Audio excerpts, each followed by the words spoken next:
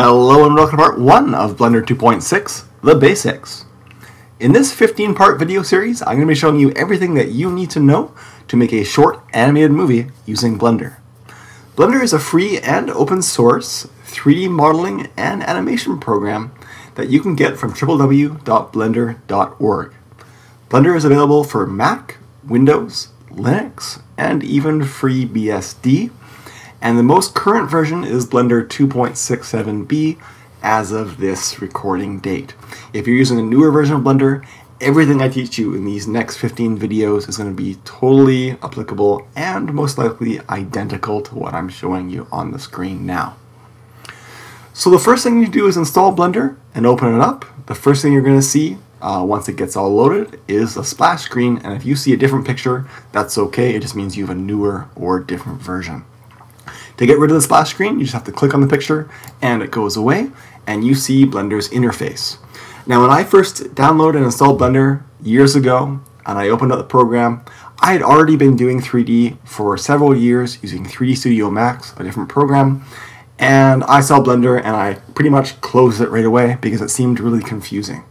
If you're in that same boat, don't worry, I'm going to be introducing you to everything in Blender over these next videos that you'll need to understand at least the basics of Blender, so don't be frightened, just follow along.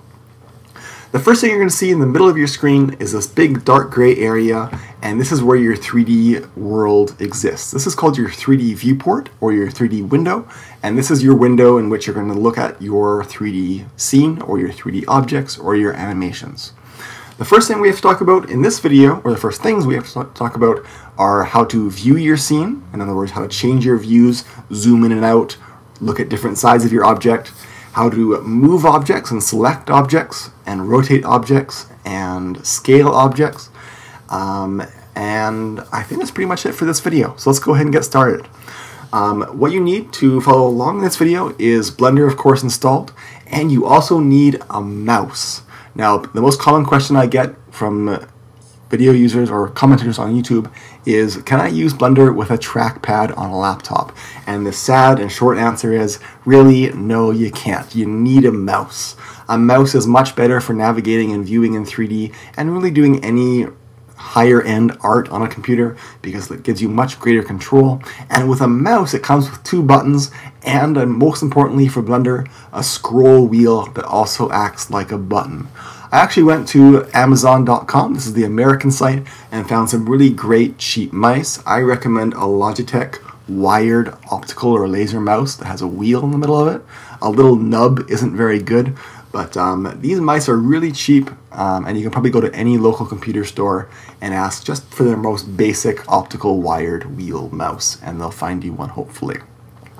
So getting back to Blender, the way that you zoom in and out on your in your scene is you have to have your mouse cursor in this 3D viewport area, and you scroll up on your mouse wheel and it'll zoom in, and in most cases it'll let you zoom all the way actually into the middle of your cube or the middle of whatever object you have.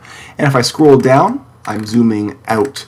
Now be careful not to go too far because you can actually lose and stop being able to see your scene, and that's bad. You can get lost pretty easily in 3D space, so always kind of stay within the range where you can see everything in your scene. The next thing you have to learn how to do is orbit your scene, and this is really where a mouse is important.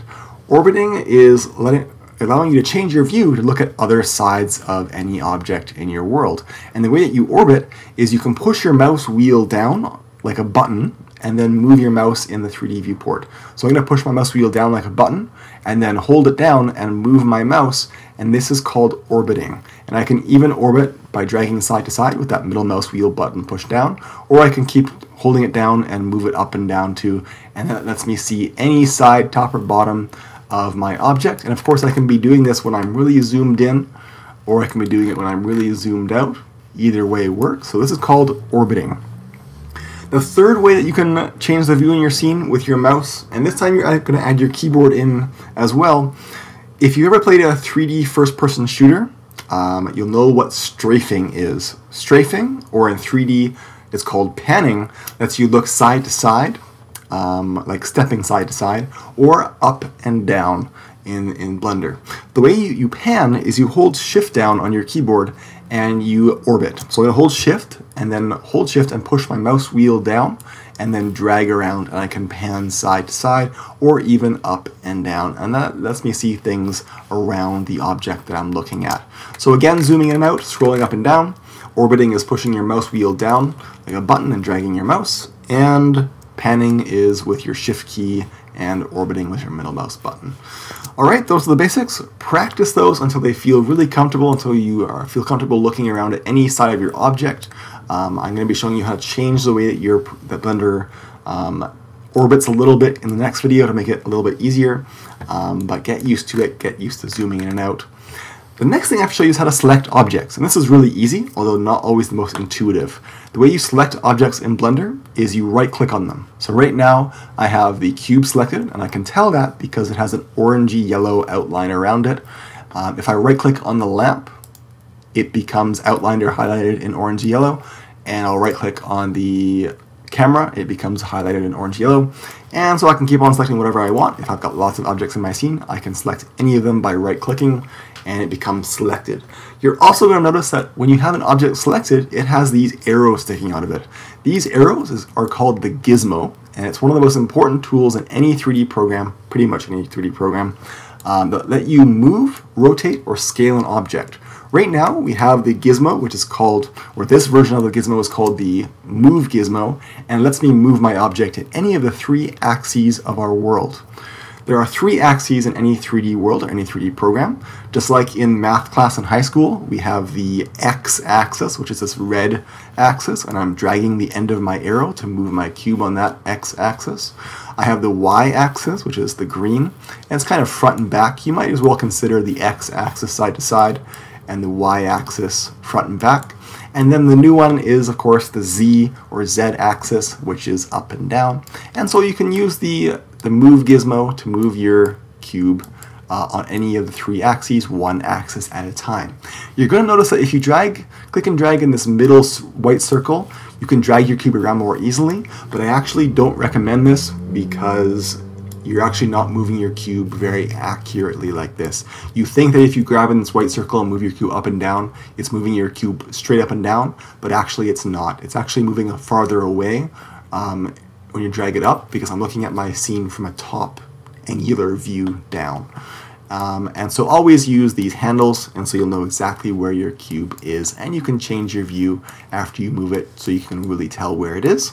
I'm going to hit Control or Command Z or Z a few times to go back to my first position. There we go. And so this is the Move Gizmo, but down at the bottom of your 3D viewport you have a header bar, even though it's not at the top. It's called the header bar.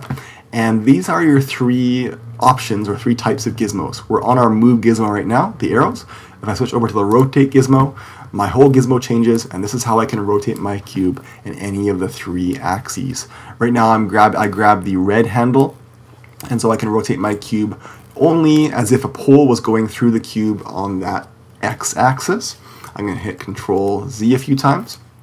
I can grab just the Y hula hoop or the blue hula hoop for the Z or Z axis. And if I grab in this white circle again, it rotates it in a random way, so I would not recommend doing it that way at all.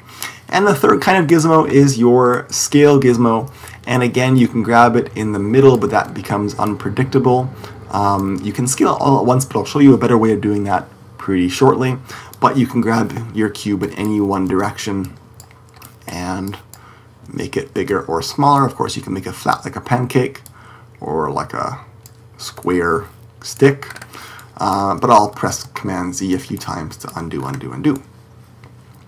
Alright, next thing is views. Right now we're looking at our scene from any random view that we want to look at our scene from, and of course I'm just orbiting around to change my view. And this is called your user perspective. User perspective view is whatever view that you, the user, chooses to look at your scene from. The perspective part of this scene is, or my view, means that when I look at my scene, I'm looking at it from a perspective, a certain spot.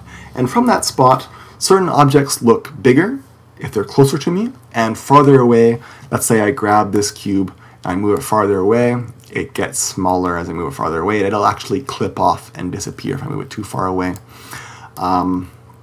And that's great. That's the way that we see things in the real world. If things are closer, they're bigger. If they're farther away, they're smaller. But if you ever played a game like The Sims or SimCity or Warcraft, you'll know that things in those games don't get smaller as they get farther away. And that kind of view is the opposite of perspective. It's called orthographic, which doesn't actually exist in real life, but they have it in 3D programs for good reason. If I go down to the View menu, I can change between perspective and orthographic right here, which is also the number 5 on your number pad. That's if you have a larger keyboard with that side section of numbers and plus and minus and times and enter and things like that. If you have a smaller keyboard, like a smaller laptop or one of the new wireless Macintosh keyboards, you won't have this. I'll show you how to make your number row like that in the next video. But for now, you can use it from here. If I click on this, you're going to see my whole scene change. So I'm going to click, and you saw my scene get a whole lot flatter looking. I'm going to press 5, and that'll toggle it back and forth, 5 on my number pad. You'll see that that is perspective. You can see it says perspective up there. If I press 5 again, you're going to see it change to ortho, but I'm going to toggle back and forth. So this is perspective. It makes everything look 3D, and it makes everything look like it's jumping out at you a little bit more. But if I press 5 again, you'll see it change to orthographic.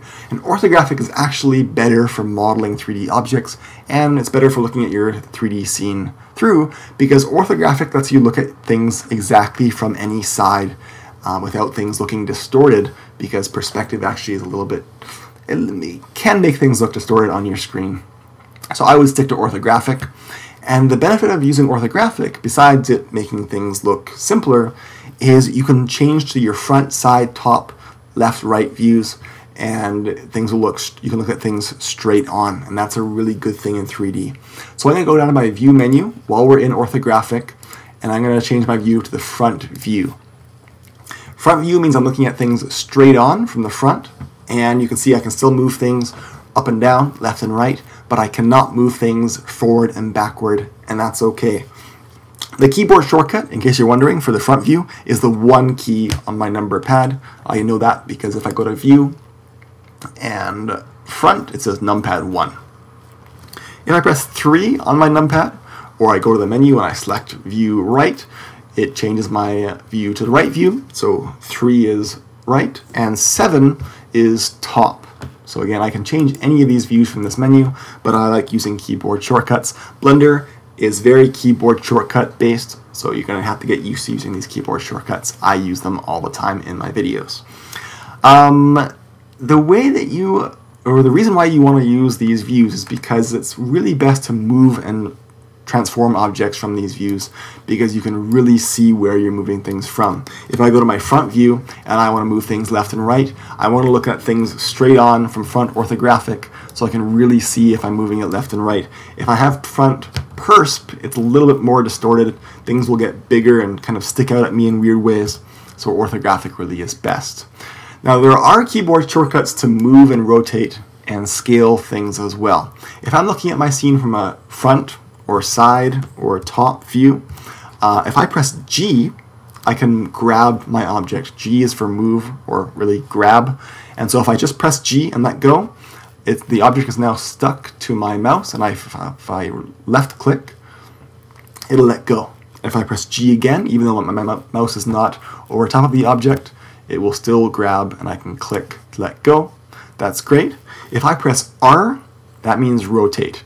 And when I rotate from a view, like the front orthographic view, it will rotate perpendicular to my view. In other words, it's rotating not towards or away from me, but side to side, in other words, perpendicular to my view.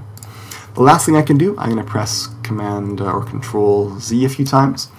If I press S from one of these views, it will let me scale uniformly, and that's a really powerful thing. Scaling uniformly means that it's making the same cube just bigger or just smaller, but it's the same cube, not stretched at all, bigger or smaller. You'll remember that if I went back to the scale gizmo, I can scale easily in one direction, and that's really powerful too. But if I want to scale the cube uniformly, I can press S, and it'll let me scale all 3 axes the same amount. So I can make it bigger or smaller. Now when you're using S, it's kind of important that you don't put your mouse right over the middle of the object, because that makes it very hard to make it bigger or smaller, or control it as you're making it smaller. So you kind of want to put your mouse somewhere between the edge of the 3D viewport and the middle of your object. So I'm going to keep on scaling. There we go. Of course, I can use 1, 3, and 7, change my view. So I've thrown a lot at you in this video. Practice it all. Make sure you feel comfortable orbiting, zooming, panning, changing between the 3 types of gizmos. And in the next video, I'm going to explain the user interface a little bit better. Thanks for watching, and I'll see you next time.